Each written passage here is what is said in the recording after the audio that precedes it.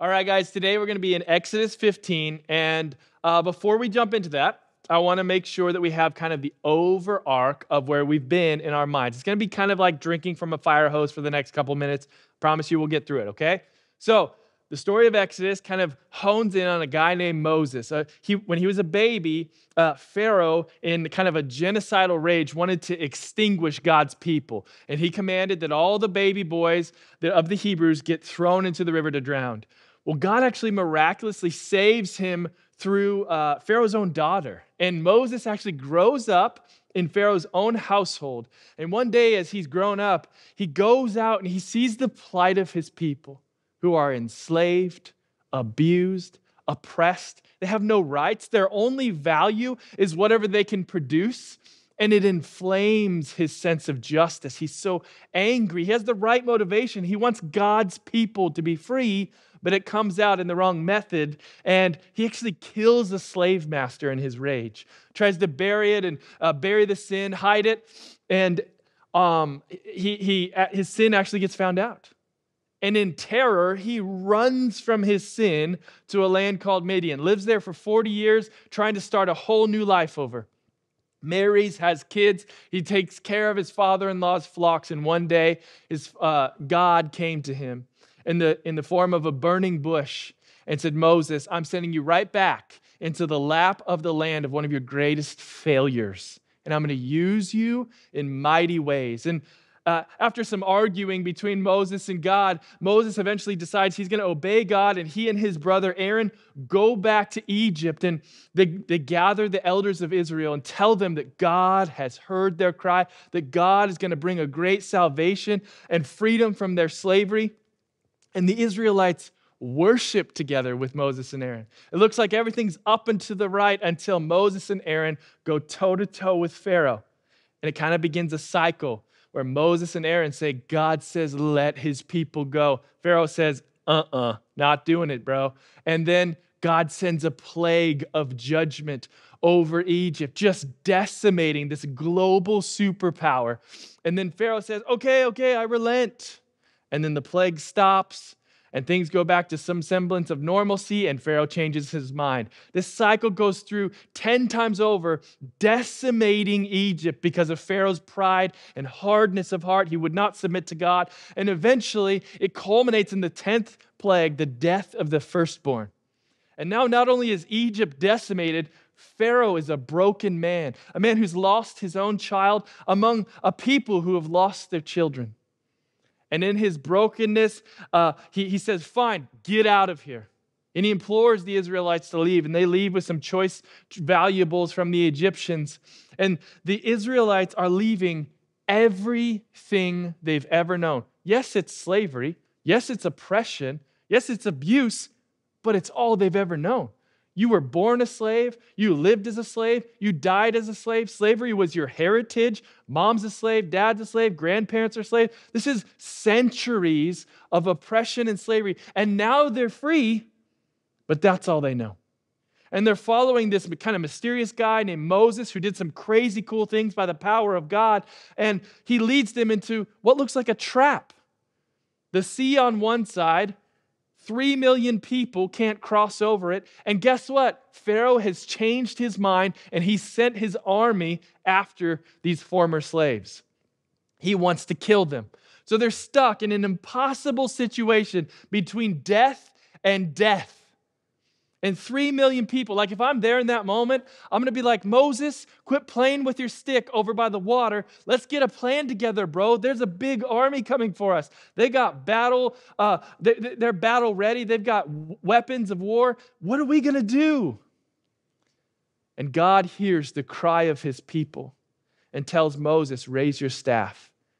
And this impossible situation, this moment of there's no path forward, God wrought a beautiful redemption as the Red Sea splits in two, walls of water on both sides, dry ground in the middle.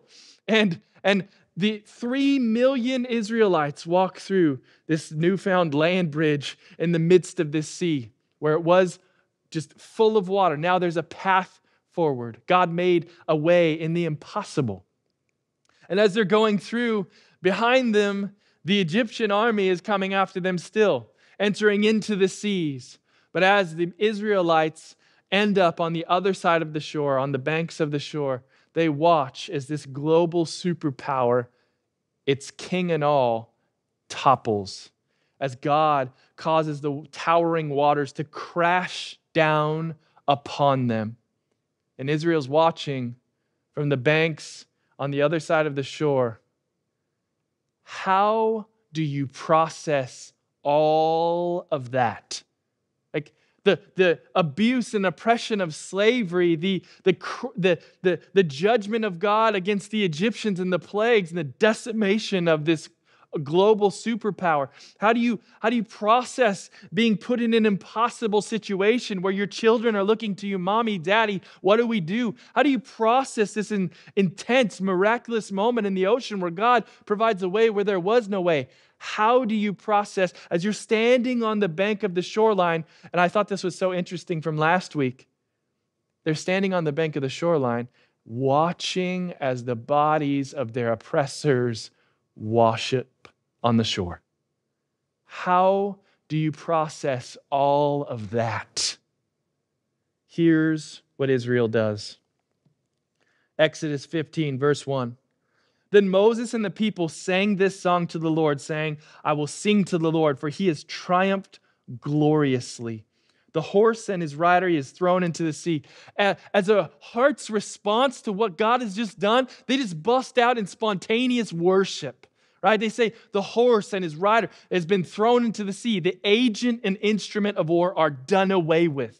Right? This is an immediate response. This wasn't planned. They weren't like, okay, let's get together at this time. It was a spontaneous response to the redemption of God that they had just witnessed. They're processing that God just toppled their oppressors. This mighty nation has been destroyed. The horse and his rider he has thrown into the sea. The Lord is my strength and my song. He has become my salvation. This is my God, and I will praise him. My Father's God, and I will exalt him. The declaration of this is my God. The Lord is a man of war. The Lord is his name. That the word there for Lord is the name that God gave to Moses way back at the beginning of the story when Moses is saying, okay, God, if I go back to Israel and Egypt and tell them, let my people go, who should I say sent me? Right? I don't want them to kill the messenger in the process. Who should I say sent me? Yahweh. It's the same name that they're chanting, they're singing, they're praising right now. The Lord is his name. Look, they've been taught all kinds of false gods. Pharaoh himself probably set himself up as a god. And here they're saying, no, we identify with Yahweh. Pharaoh's chariots and his host he cast into the sea, and his chosen officers were sunk in the Red Sea.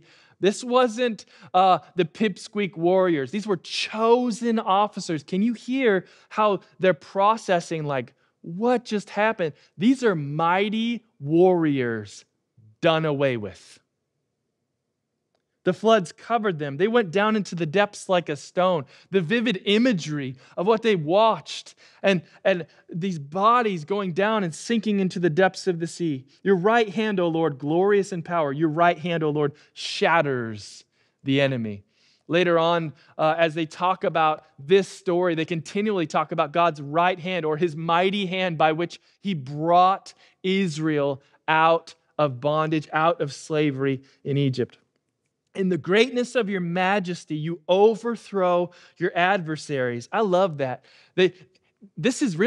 Egypt is Israel's adversary, but God has so identified himself with his people. They say, in the greatness of your majesty, you overthrow your adversaries, God. You send out your fury, it consumes them like stubble. Can you hear the processing? Like, the Israelites know the power of Egypt. They've lived under the regime of Egypt for centuries. And now they've watched as this nation, it says here, is consumed like stubble. There's nothing left of it. Verse 8, at the blast of your nostrils, the waters piled up. I love that verse. It sounds pretty silly on the surface. When I first read this, as I was preparing, I was like, I got this image of like a giant cosmic nose coming down and sneezing on the Egyptians, and the Egyptians just die. But that's not the context behind the word here. The word for nostrils is af. It's an AF sound. And it means like the anger of the Lord, right? Af is when somebody's angry and their nostrils flare and they're breathing heavily. The face of the anger of the Lord was against the Egyptians. At the blast of your nostrils, the waters piled up, the flood stood in a heap, the deeps congealed in the heart of the sea. And now listen to the heart and the motivations. They're going to talk about their enemy, the Egyptians. Listen to the heart and the motivations of the Egyptians. It seems these are common sentiments that the Israelites were very familiar with. Listen to this. The enemy said, I will pursue, I will overtake, I will divide the spoil. My desire shall have its fill of them. I will draw my sword, my hand shall destroy them. I will get what I want from you. You are nothing to me. This is a refrain they've heard for their whole life. They don't have value. They don't have rights. Their only value is what the Egyptians can get from them. I will, my desire will be filled. That's their motivations as they're pursuing them into the Red Sea. Verse 10, but you blew with your wind, the sea covered them. They sank like lead in the mighty waters. Who is like you, O Lord, among the gods? Who is like you, majestic in holiness, awesome in glorious deeds, doing wonders? You stretched out your right hand, the earth swallowed them. They're forming their theology. They're forming their beliefs about God. Remember, the Israelites didn't have this. They didn't have the Bible. They had some oral traditions. They maybe had some songs of remembrance about who God was. They would have had oral traditions probably from creation and Abraham's story and Joseph's story and maybe a few others. But they're following a God who's mostly mystery to them. And they've just seen him do an impossible thing. And they're saying, we've heard about all the Egyptian gods. We've seen Pharaoh who sets himself up to be God.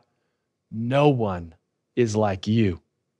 Glorious, majestic, awesome in power, doing wonders. You stretched out your right hand, the earth swallowed them. Verse 13, you have led in your steadfast love the people whom you have redeemed. They're looking at this great act of judgment against Egypt, and they see it as an expression of God's love. And on the surface, as I was studying this, I was like, man, it's a pretty visceral image. They're standing on the shorelines with their kids at their ankles saying, yes, these bodies that are washing up and the bodies that are sinking into the deeps of the sea and the death of the Egyptian army is an act of love on behalf of God towards us. How is that so? God's justice served his love. Remember the plight of the Israelites. They had no rights. They were in bondage. They were slaves. They had no value.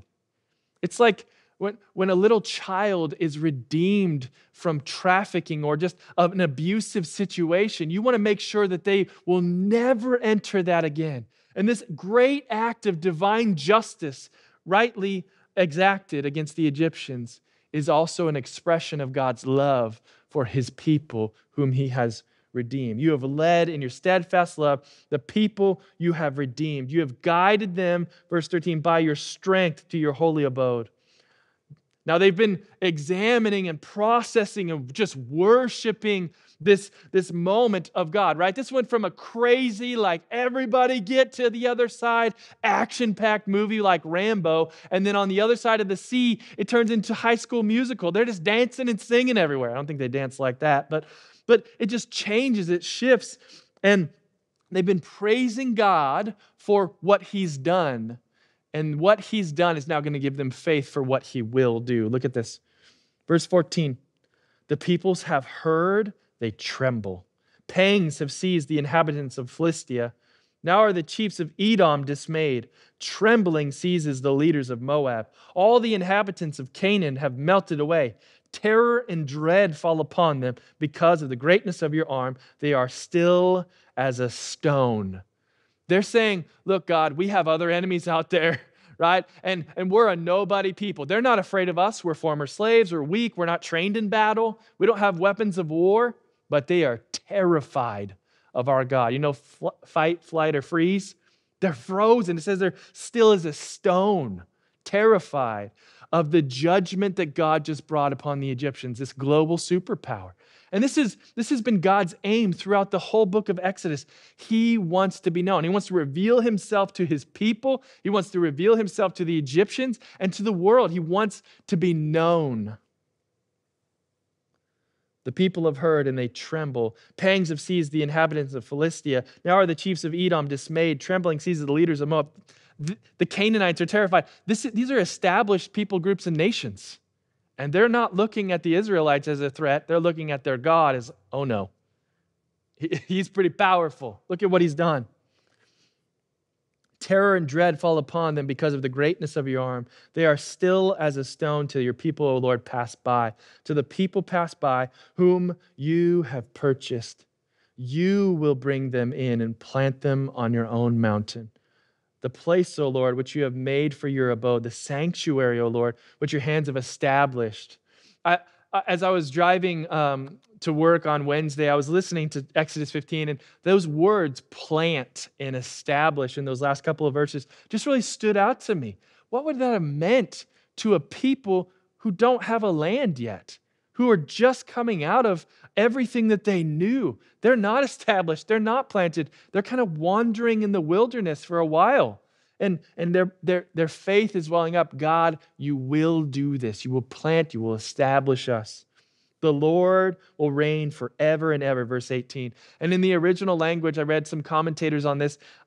They say that in the Hebrew, the emphasis is like this is a refrain or a repetition or a chant that they would have kept singing. The Lord will reign forever and ever. Ongoing refrain. And I love where Moses goes next in the passage because he's recounted the story, right, in the last chapter. We heard that last week. Now they've sang about this story, and now he's going to tell us why they're singing. I think Moses doesn't want anybody confused about who did what in this story. He doesn't want them to think it's that Moses' great might or that the Israelites, 3 million of them, came up with some sort of awesome way to get through the sea. Listen to what he says. For when the horses of Pharaoh with his chariots and his horsemen went into the sea, the Lord brought back the waters of the sea upon them. But the people of Israel walked on dry ground in the midst of the sea. So this is an act of God. It's not my leadership. It wasn't the 3 million of us coming up with something cool together. God did this thing. Then Miriam, the prophetess, the sister of Aaron. I think it's so interesting that Moses says the sister of Aaron because it's also his sister. I don't know if there was some sort of sibling spat going on at this moment, but the sister of Aaron is also Moses' sister. It's probably the sister, most commentators believe, that saw Moses get put in the water and saved by Pharaoh's daughter. But she's a prophetess. She's a woman who goes before the throngs of Israel and proclaims what God has to say to his people. And here, what is she doing? It says, and then Miriam, the prophetess, the sister of Aaron, took a tambourine in her hand, and all the women went out after her with tambourines and dancing. So they're leading the charge in worship. They got the drums, the tambourines, they're dancing. Moses was done with his part of the song, but Miriam's like, the party's not over yet. We're going to continue to praise and worship our God. And Miriam sang to them, sing to the Lord, for he has triumphed gloriously. The horse and his rider he has thrown into the sea. It's the same refrain, or the same part of the beginning of Moses' song. They're just astonished. They're amazed at the power of God against this powerful nation. And I just want to pull out one thing today.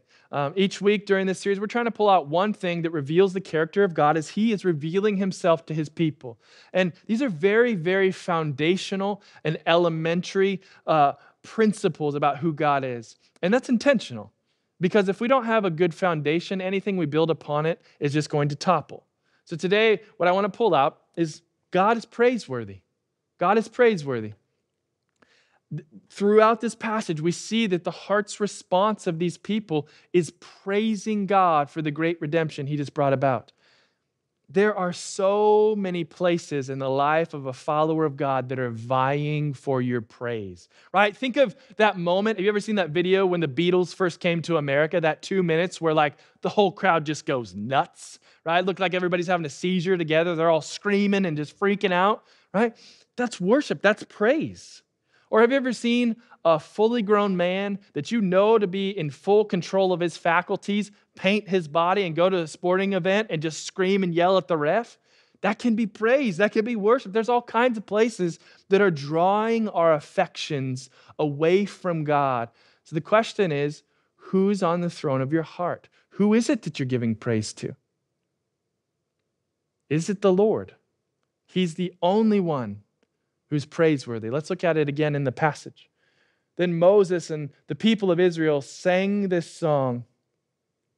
So this is a response to what God has just done. And he says, I will sing to the Lord.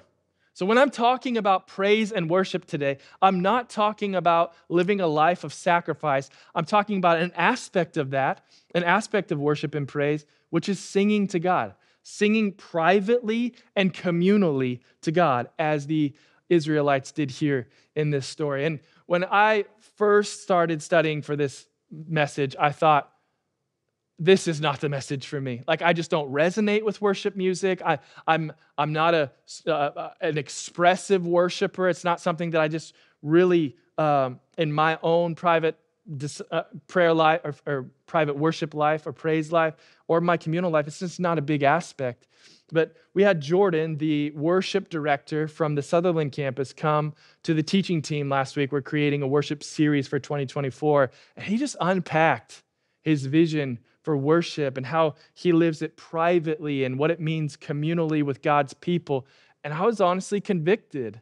And I remembered earlier this year, I went to a concert in Portland. It was a hardcore band. I've been listening to them for 20 years, and I was there, and they're up on stage, and I am here, like I am in it. We're right by the mosh pit, but my wife wore sandals, so the whole time I had to like guard her from all the insane 30-year-olds behind me that are flailing their bodies everywhere so her toes don't get stepped on. But I was just so enamored. My heart is connected. Nostalgia is going on in my brain. And I'm screaming the lyrics, I'm singing the lyrics, I'm there, right? That was Thursday night. Sunday morning, I went to church, and during worship, my heart was mostly disinterested. I was singing far more valuable, far more beautiful truths Sunday morning, but my heart was mostly disinterested. And I'm not saying at all that a church service should look like a hardcore concert. Like, I don't think churches should have mosh pits, okay? Paul gives us some very clear guidelines in the book of Corinthians about orderly worship. But what I'm saying is my heart was disinterested on Sunday and fully engaged on Thursday. And I felt the conviction of God. Why? You're singing with your brothers and your sisters to your heavenly Father. You're singing of the great truths of your salvation. Why were you so much more engaged on Thursday night?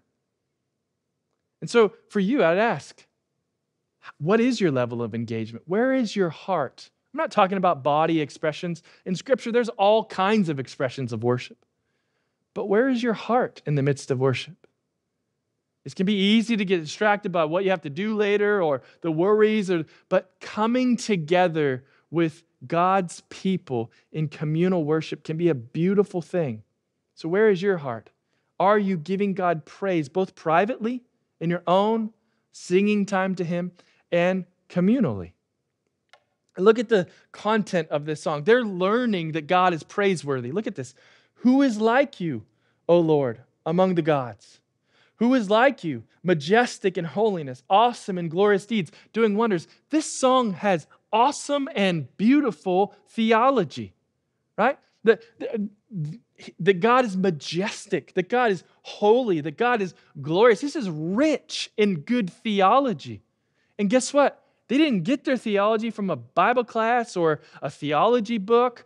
They didn't even get their theology from this because they didn't have this yet. They got this rich theology from a personal experience of a relationship from the God of the universe. And I want to be careful. I'm not saying that all of our experiences should form our theology. But God is not just a book. He's a person to be experienced. And here they have this grand experience of the power of God, and it comes out with awesome theology. They say, God, you're holy. We just saw you destroy unholy, wicked Egyptians. You're holy. They ascribe that to him. You're glorious. You're far above everybody here. We just saw you topple the greatest power on earth in our day. And so as they experience God, they ascribe the truths of what their experience was in that moment. God showed up in a very visceral way. Remember, they didn't have the Holy Spirit to lead them, and they didn't have the scriptures to guide them into theology. God is revealing himself in a very visceral way. And so Miriam, at the end of this, she comes up and she begins to lead. Moses is done, and he kind of lets her take the reins. And Miriam sang to them, "Sing to the Lord, for he has triumphed gloriously. The horse and his rider he has thrown into the sea." You know, as I've wrestled, and I am wrestling through this with you, I struggle with musical worship. It's not a place, like I said, that my heart always connects to. But I came to a realization, over 400 times in the Bible, it talks about God's people singing or God singing over us. Jesus sang. Before he goes to the Garden of Gethsemane, it says he and his disciples sang a hymn together. I think he was a man with a song in his heart. Did you know that we're also commanded over 50 times to sing? Look at it. Here's just this kind of a smattering of some verses, but Old and New Testament, these are moments where God's people are commanded to worship, to praise, or to sing. We have the Psalms, which is a book of poetry and songs to God. And as I read that, I thought, that's weird, right? Like we're commanded to sing? Like, don't murder, don't commit adultery, don't covet, and sing to me. Don't take the Lord's name in vain and sing to me. Like, I thought, that's strange. But I've come to understand that musical worship, both private and communal, is an essential part of our spiritual formation. Because, one of the reasons is because music speaks to the heart in a way mere words cannot. Like you can hear a great gospel presentation message and hear a gospel song, and it will affect your heart differently. Music speaks to our hearts in a way that mere words cannot. And so music is an essential aspect of our spiritual formation. And so I wanted to pull one of these verses out as we're crossing the bridge, right? The Israelites worship because of the great salvation God brought them, but God's not parting the Red Sea for us. So what does this mean for us today? I wanted to cross the bridge by looking at Colossians 3:16. It says, "Let the message of Christ dwell among you richly." We're going to ask how several times throughout this. So how do we let the message of Christ dwell among us richly? As you teach and admonish one another with all wisdom. If we just stop right there, here's where my mind goes. All right, we need to get a great Bible teacher. We need to have some Bible studies. We need to get into the Greek and the Hebrew. We need to dig in and get nitty-gritty and nerdy with the Bible, right? That's not what it says. Let the message of Christ dwell among you richly as you teach and admonish one another with all wisdom through what? Psalms, hymns, and songs from the Spirit. How do we let the message of Christ dwell among us richly? Singing. Singing to God with gratitude in your hearts. Now, I'm not trying to belittle the importance of a message. I've given my life to teaching. I think it's important. But this verse says if we want this to dwell among us richly, and by the way, this is in the flow of a passage about how to live the Christian life well. And when he says among you, this is a communal thing that they're talking about. Singing to God together. This is an essential part of our spiritual formation. Is it in your spiritual formation? In your discipleship, do you have space for private and communal worship? In your raising of your family, your children, Do you bring forth these psalms, hymns, and songs from the Spirit, singing to God together? This is not it's not, I used to think of worship music as kind of the preamble or the preparation for the real gospel proclamation. But it's not. Worship is gospel proclamation. And it's crucial and it's vital for our spiritual formation. So, is it a part of your discipleship? You see, it's vital because we have a far greater redemption than the Red Sea moment. Now, I'm not belittling what God did here. It's awesome. It's amazing. I hope heaven has replays, okay? I want to see that. But on the other side of the Red Sea, the Israelites didn't have the redemption that you and I have. Freedom from the penalty, power, and presence of sin. They didn't have that. They were redeemed from their great oppressor, but they still had to wrestle against sin. They still had to fight against the power of sin over their lives. We've been released from the power of sin. They still had to offer sacrifices because of the penalty of sin. We've been forgiven from the penalty of sin. We have a far greater redemption than the Red Sea moment.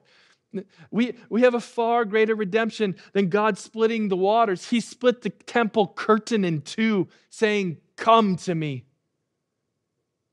And so here in a moment at all of our campuses, we're going to have the worship team come up.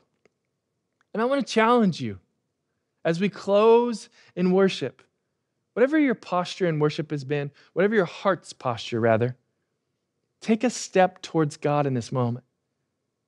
God himself came down in the person and work of Jesus, his perfect life, that he never sinned. We mess up on that all the time, whether in thought, word, or deed, every day. Jesus never did. And then in his death, on the cross, he who knew no sin, this is one of my favorite Bible verses, he who knew no sin became sin for us, for you and I, that we might become the righteousness of God. The great exchange. He died in our place, taking the wrath we rightly deserve. But he didn't stay dead. 3 days later, he rose in a powerful resurrection, confirming who he said he was, conquering our greatest enemy, sin, the only thing that separates us from God, sin, conquering a real spiritual enemy, Satan, and conquering the grave itself. He's overcome death. And it's in his life, death, and resurrection that you and I have redemption. That's great and beautiful. As we've repented and placed our faith in him, it's far greater than the Red Sea moment. I just want to challenge you in your homes, whatever space you're in right now, to take a small step in your journey of praising and worshiping God, both privately and communally. If you have the ability to, and you haven't been to a campus in a while or a local congregation, I highly encourage you. Go join your brothers and sisters. There is something that is beautiful that can happen as you join with them in the praise of your God and the gospel redemption that you've received. But maybe you're not in a space where you're actually able to come to the campus or a local congregation. I just encourage you. We have praise and worship music at the front end of every sermon at Family Church. And then we also have on our YouTube channel, we have a bank of just some worship videos. Go there and maybe bring some of your family into a moment together in your home where you can communally praise the God who redeemed you. Let's pray. Father God, thank you so much for your redemption. Thank you for just the truth of the gospel that you've given us a redemption that's greater than anything.